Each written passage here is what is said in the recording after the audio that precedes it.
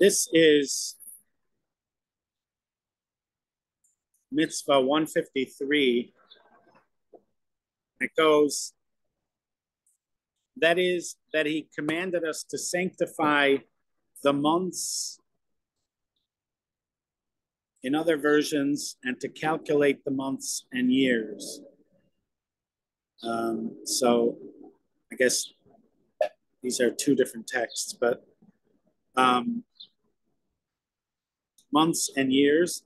And that is the commandment of sanctifying the month.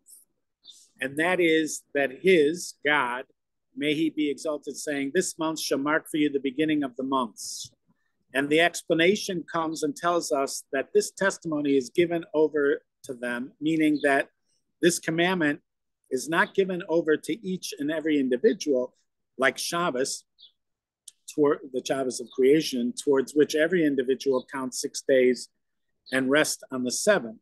Here, it is not that when each and every individual sees the new moon, he determines that today is Rosh Chodesh, the first of the month, or that he should count some Torah matter and establish the new month or look into the lateness of the spring or something else that is fitting to observe and add a month. Rather, this commandment is always only to be done by the high court and only in the land of Israel.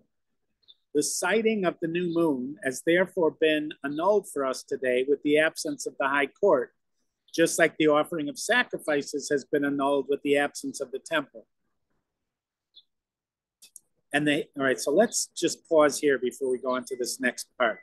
So first of all, it's sort of interesting that this mitzvah come up so late in his counting. And he is not counting mitzvot according to the way they appear in the Torah.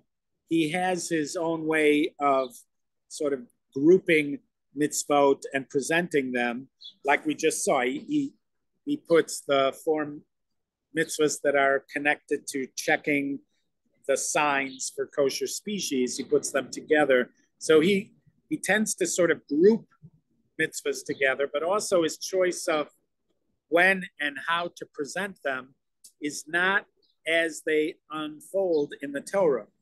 This is actually the first mitzvah that is commanded to the Jewish people as a nation. HaChodesh hazeh lachem, this month is for you, the first of the months.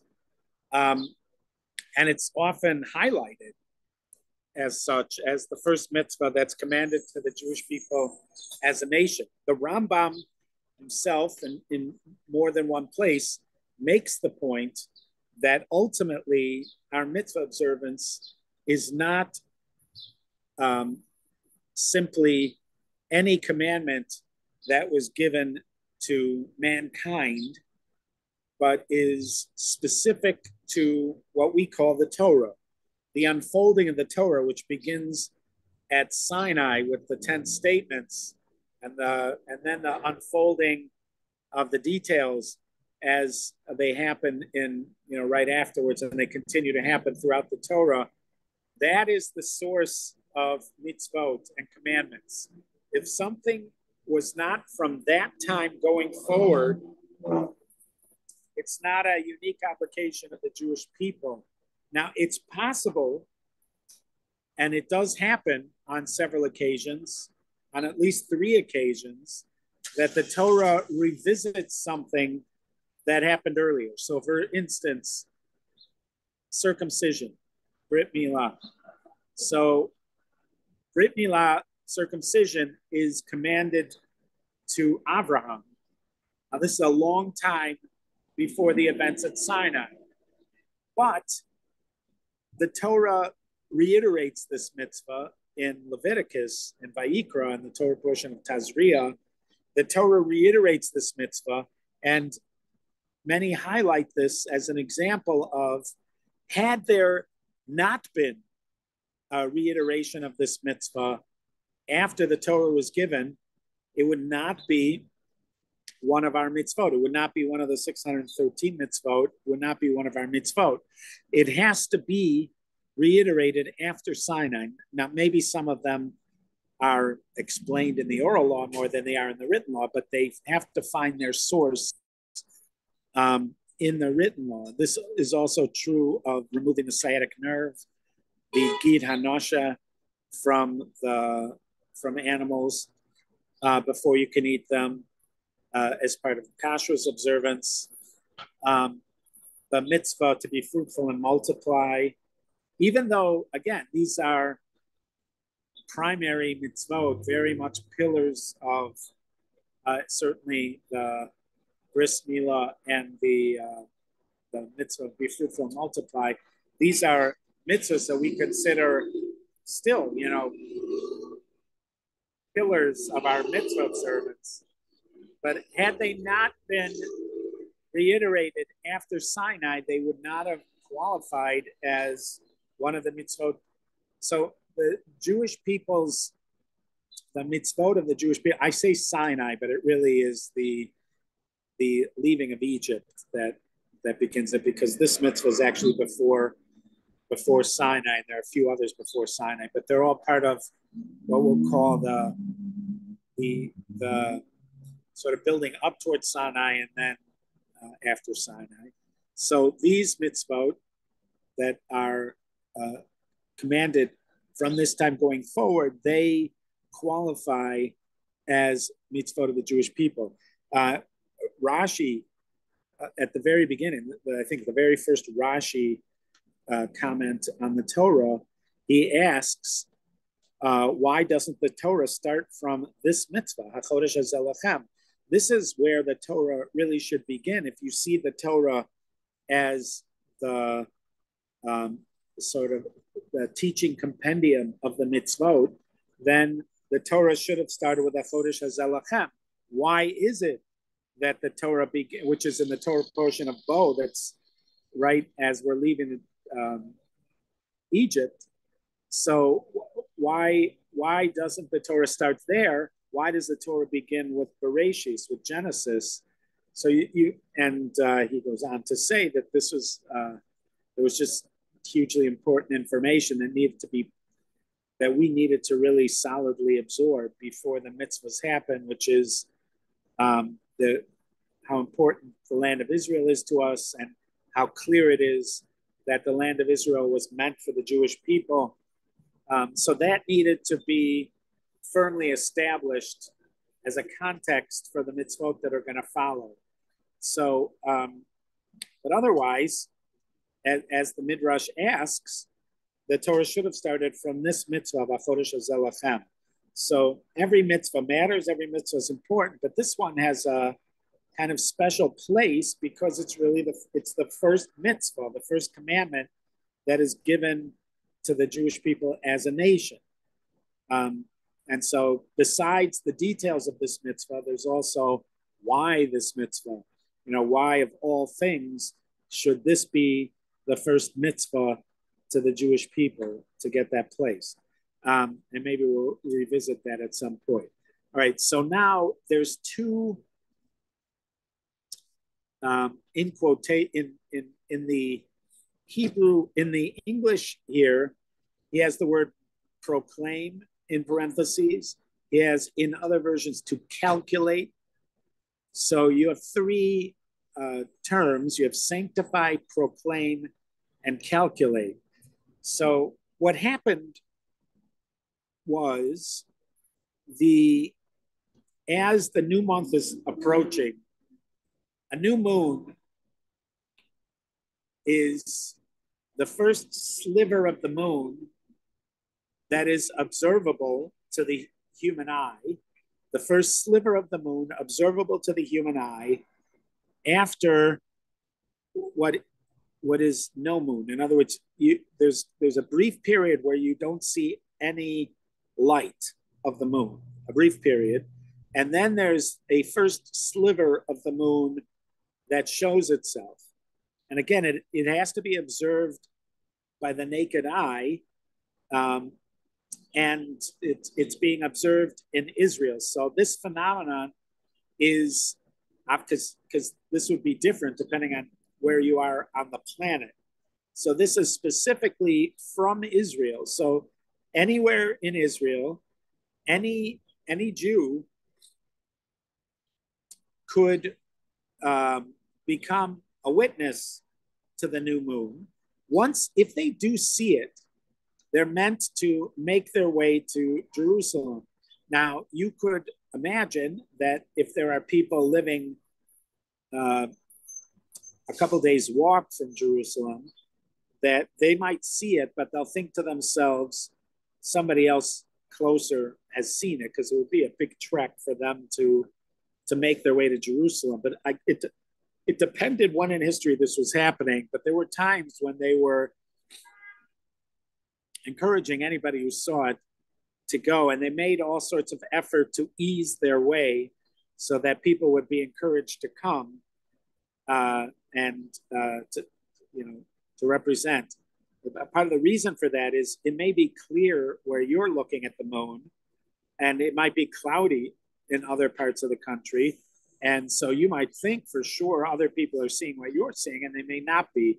And it was very important that these witnesses present themselves to the Sanhedrin in order to make this declaration, because the Sanhedrin can't declare the new month until witnesses have testified that they've seen the new moon. That's how it's supposed to work. Now, the Sanhedrin was starting in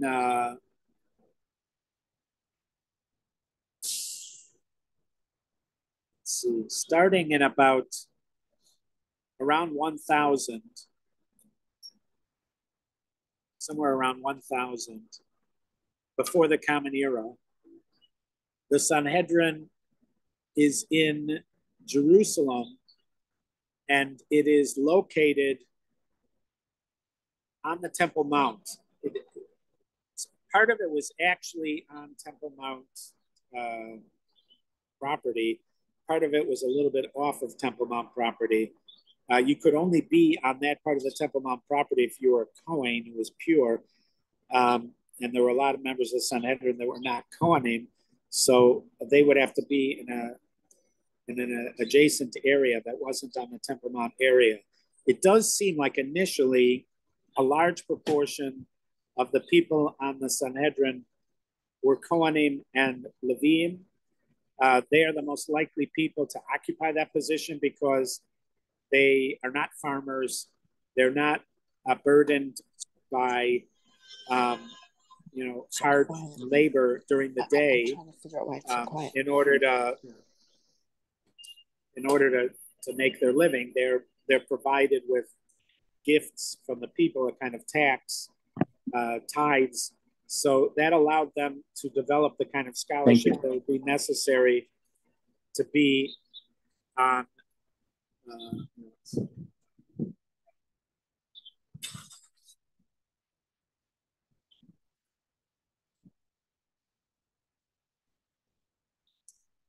So it would allow them to have the kind of scholarship necessary the time to develop the scholarship necessary to be on the Sanhedrin. The Sanhedrin was 70 members plus a head, so there were really 71 members of the Sanhedrin, and it was the High Court of Israel. It functions as a kind of court, a judiciary, but it's also a legislative body. So it really combined what we think of in the United States as a judiciary and legislature. And it had all sorts of functions, but one of them, and this not only is it important, but a highly symbolic function, was they are the ones who are sort of keepers of the calendar. They're the ones who determine when the month begins. There are several months of the year that have holidays in them, like the month we just passed, which has Rosh Hashanah, Yom Kippur, and Sukkot in it. And there's the month of Nisan, which has Passover in it. There's the month of Sivan that has Shavuot in it. But there are other months, and nowadays we have the month of Kislev that has Hanukkah in it, We have, but we also have dates that are of legal importance.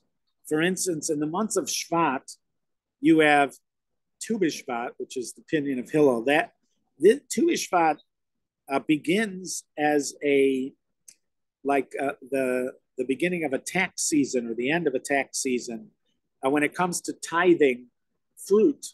So the new year for tithing fruit starts on Tu B'Shvat. There's the beginning of the years for contracts and things like that. That actually happens at the beginning of Nisan. Also, and that is usually done by determining what year it is of the king. So if you want to say in the third year of the king, because that's how you would date contracts, you'd say like in the third year of King David, in such and such month and such day. So the determination of the year of the king happens on the first day of Nisan. So if the king was king for, let's say, 2 months and the first day of Nisan came, that now it's called the second year of the king. So there's not just kind of religious, spiritual result of these declarations. There's also legal results when tithes begin, how to write contracts, etc. So this was so you'd have these people who'd witness the new moon. They'd proceed to Jerusalem. They'd be sort of vetted, and 2 of them would be finally chosen. They would present themselves, and they would tell the Sanhedrin that they saw the new moon. And then the Sanhedrin would declare that day was in fact the first of the month. And then based on that, you'd have the calculations for the kind of things that we're talking about. Now, what I am telling you comes from reading the Torah, Tanakh.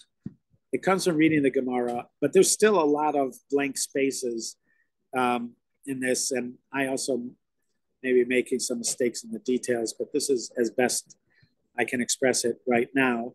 As the Sanhedrin already had a very good idea when that new moon should be seen, because they made calculations like any other sophisticated civilization during their time. They paid great attention to what was going on in the heavens, as it were. In other words, they were very, very well versed in the moon's cycles and in the cycles of the sun and in the seasons. And they had fairly sophisticated understanding of how that worked.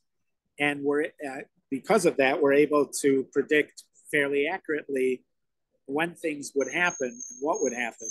So they knew when you could potentially see this first sliver. It's just that they, by rule, they would not declare the new moon, or in other words, the beginning of the month, until witnesses presented themselves, and then only after witnesses presented themselves would they make that declaration. So that's starting in about 1000 that the Sanhedrin would have been in Jerusalem. Before then, I don't know where the Sanhedrin was situated before then, but from that time of the Solomon's Temple, you would have it in Jerusalem. Then you have that temple stands for about 400 years, and then it's destroyed in 586 before the Common Era. And then the second temple begins somewhere around 350 before the Common Era. So around 350 before the Common Era, once again, the Sanhedrin is situated in on the Temple Mount. I don't remember what happened in between while they're in exile. But once again, it's in Jerusalem from about 350 until the destruction of the temple in 70 AD. Actually, several decades before the destruction of the temple, the Sanhedrin already moved. It was no longer located, so it was close to the 70, but it was several decades before it had already moved. And so wherever the Sanhedrin was, that's where they're going to do this. So again, when it was in Jerusalem, witnesses would proceed to Jerusalem. Let's say it was on the coast somewhere, or let's say it was in Tiberias, in Tiberia, which was the last place it was. So then the witnesses would go to there. That would be where they would travel to in order to declare the new moon. The declaration of the new moon continued to happen even after the destruction of the second temple. It continued to happen up until like in the late 300s of the Common Era. It continued to happen based on eyewitness reports to the Sanhedrin. The Sanhedrin, I think Hillel HaKatan, they call him, Hillel the small or whatever, he was a descendant of the original Hillel, but they make that distinction so we don't get mixed up of who we're talking about. So Hillel, during his time, he makes the decision that from then on, we are not going to rely on eyewitness testimony to declare the new moon, but we are going to use a calendar. And they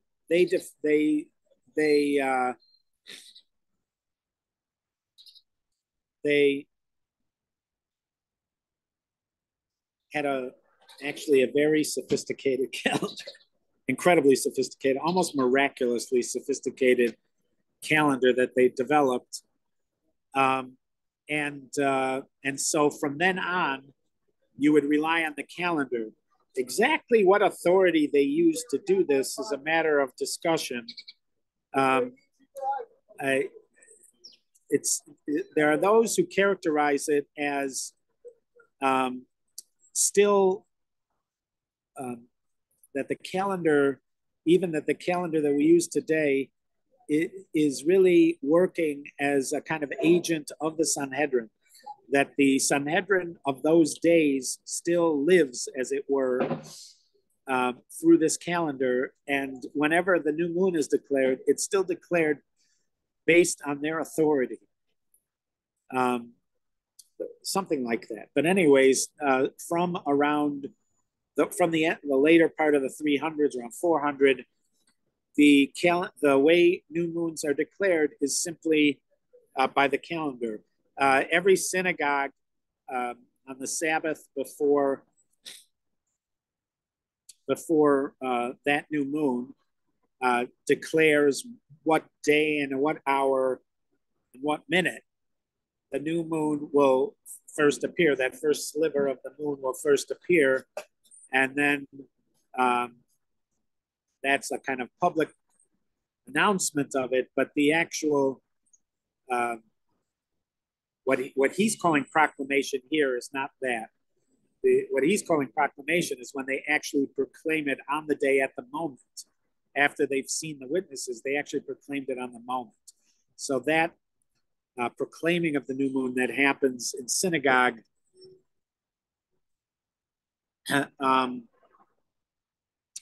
actually it's a custom, but it's not a fulfillment of what it was that the Sanhedrin was doing. So when the Rambam makes this distinction between the new moon and Shabbos, his way of distinguishing them is that he says that the Shabbos is not Shabbos by declaration of the Sanhedrin. There is no day of the week where the Sanhedrin says such and such day will be Shabbos, and then proclaim Shabbos, and then it's Shabbos. Shabbos is it really has two sanctification features. One is that it is a built-in part of creation. In other words, it's built into the kind of cycle of life. The natural cycle of life of the world also has the spiritual side to it, and so Shabbos is part of that. But also, we do have a mitzvah, Zochar es Yom HaShabbos L'Kadsho, remember the Sabbath day and sanctify it.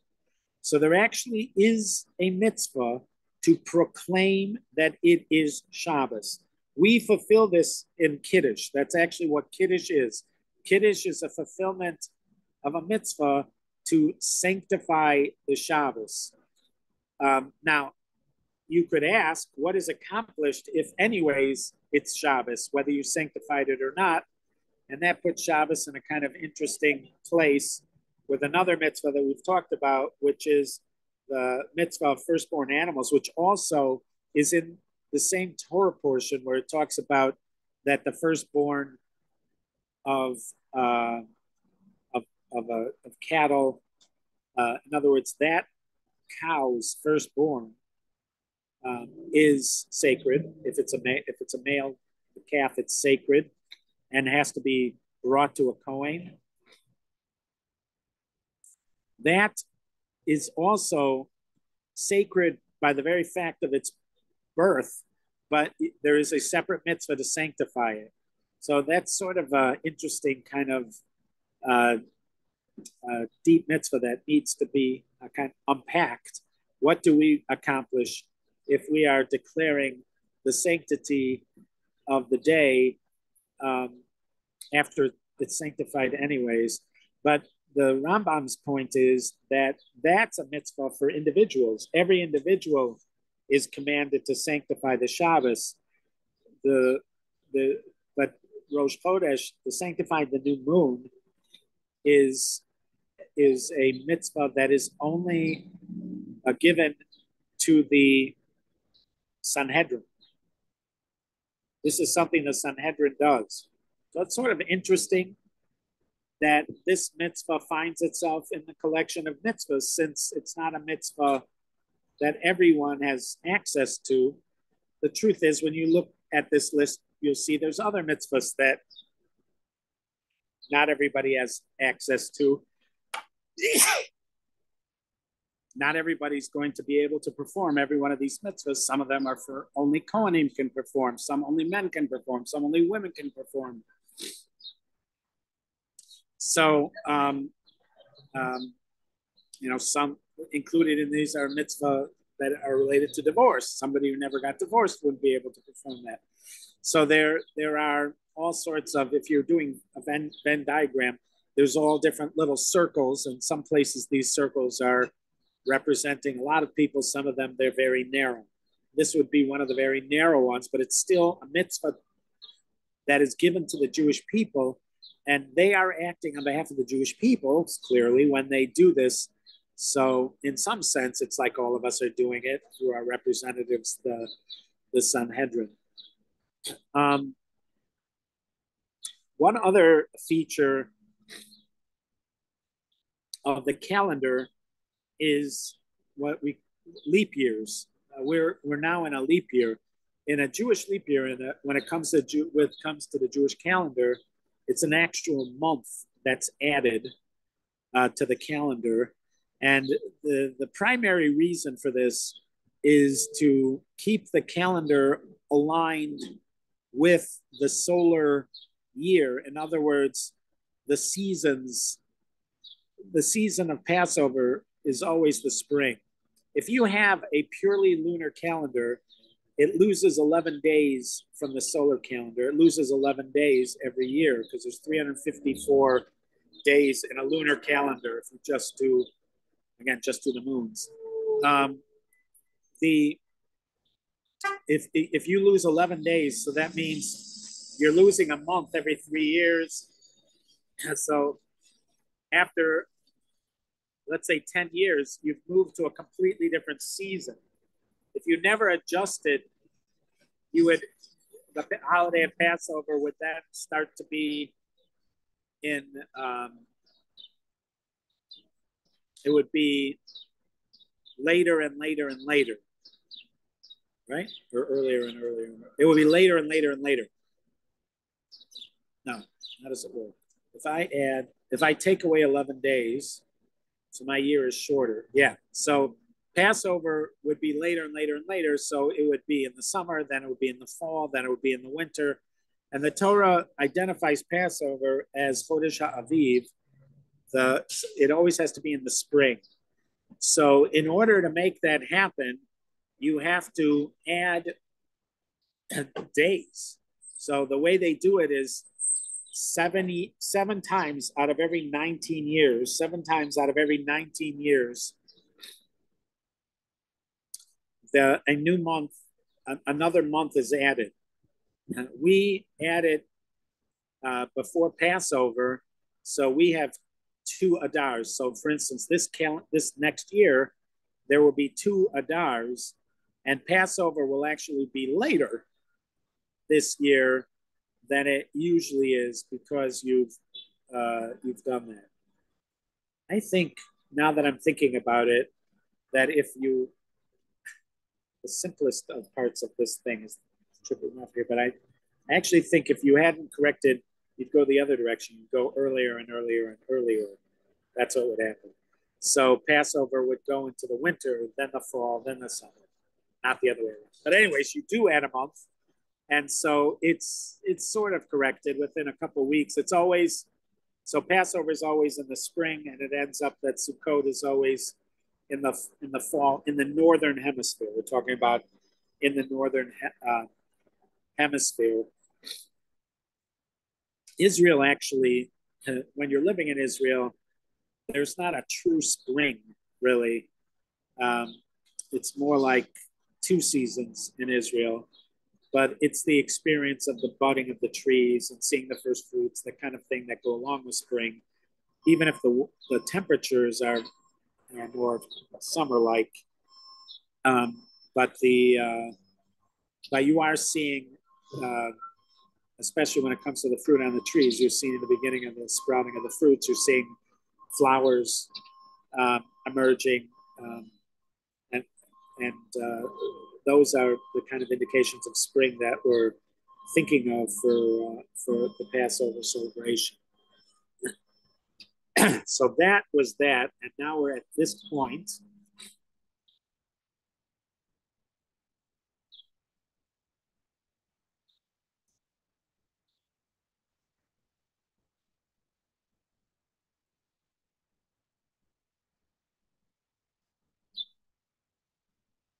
The commandment is always and only done by the high court and only in the land of Israel.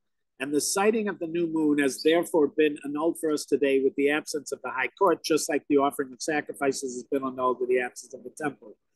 The heretics, called the Karaites, have referred to this and erred about it. Now, the Karaites began just a couple hundred years before Maimonides in the area near Baghdad. But they spread, and there were lots of Karaites during those next couple of years. I forgot exactly when they started, around 800 of the Common Era, and then but they became a rather large, still a subset of the Jewish people, but a rather large one. So he says the Karaites have referred to this and erred about it. And this is the principle that even some of the rabbis did not concede and followed them into darkness and the shade. You should know that the calculation that we count with today, through which we know Rosh Chodesh and the holidays, is impossible to do outside the land. You can't do it outside the land of Israel. However, in the absence of the sages in the land of Israel, it is possible for a court that was ordained in the land of Israel to intercalate years and determine months outside of the land, like Rabbi Akiva did, as is explained in the Talmud. Yet there is a great and strong question about this. So again, what he's suggesting sounds like what I was mentioning before, which is that this calendar acts as a kind of extension of the Sanhedrin that was in Israel that sort of canonized it. And it has to be that way because only a Sanhedrin in the land of Israel can declare the new moon. And it is known that the great court, however, was in the land of Israel, and that they were the ones that determined the months and intercalated the years in which were passed on, doing so in their gathering together. And this is one of the great principles of faith. Only those that have a deeper knowledge know it and see it in its place. So apparently the issue with the Karaites was they believed that you cannot declare the new moon. Either you have one or two options. Either you cannot declare it outside of Israel, and therefore nobody can declare it if you're outside of Israel, or you can only calculate, or you are allowed to calculate it outside of Israel, and you could continue to do so even nowadays. Either way would lead to a change from the way we have it now, and could lead to great chaos, because you could have different places that are declaring the moon at different times. And the calendar is this great unifying feature of the Jewish people, and that would be lost. The next time we meet, maybe we'll talk a little bit more about this, do a little more background about the Karaites specifically, and then a little bit more about the kind of important unifying characteristic that the calendar affords, and why it was so terribly important for the maintenance of a unified Jewish people that there be one recognized calendar. All right. Rabbi, what would you like us to take away from today? Because it seems a lot. I would like you to take away that all those details about the calendar that we just discussed. Mm-hmm. Okay. Okay. I am grateful for this opportunity to learn with you guys. Our learning has been in the merit of the safe and speedy return of the hostages, the healing of those that were wounded, the comfort for those that are bereaved, the safety of our soldiers, and for all the citizens of Israel and non-citizens of Israel, whoever's affected by this should be safe, and so should we all. Be well.